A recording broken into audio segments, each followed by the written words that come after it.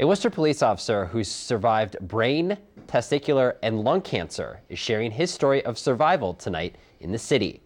Our Jennifer Zarate has a look at tonight's Evening of Inspiration event at St. Vincent Hospital. Hundreds are celebrating survivorship at this year's 5th annual fundraiser to benefit Live Strong at the YMCA of Central Massachusetts. You know, every time I tell my story, people mention how crazy it is. I don't think it's that crazy just because it's my story. But if it's going to inspire people and help them out and, help them push through some tough times, then, I'll tell my story 1,000 times. A survivor of brain, testicular, and lung cancer, Worcester Police Officer Jonathan Dage was this year's keynote speaker. Within a 3-year time period, I had 10 procedures, but for me it was always, here's what's going on, this is what we're going to do. So it definitely kept me upbeat.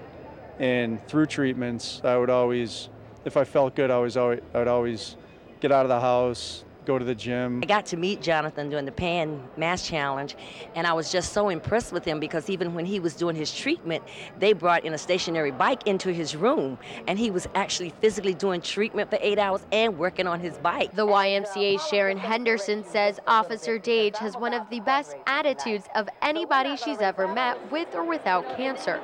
Henderson says physical fitness and exercise does make a difference. The money they raise goes towards hiring special personal trainers who work with cancer survivors. So it's about getting people back into some sort of level of physical activity. But one of the greatest pieces of this program has been the camaraderie that other cancer survivors find with each other. John Doyle acted as MC for the event. The vice chairman of the YMCA of Central Mass shared his wife's story of surviving cancer.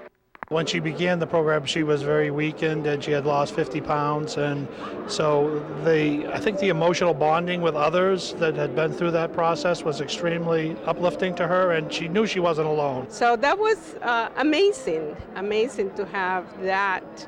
And that's what the program provides, encouragement to continue to get strong. President and CEO of the YMCA of Central Massachusetts, Kathy Zing-Hunter, says the program has raised more than $300,000 since they started 5 years ago.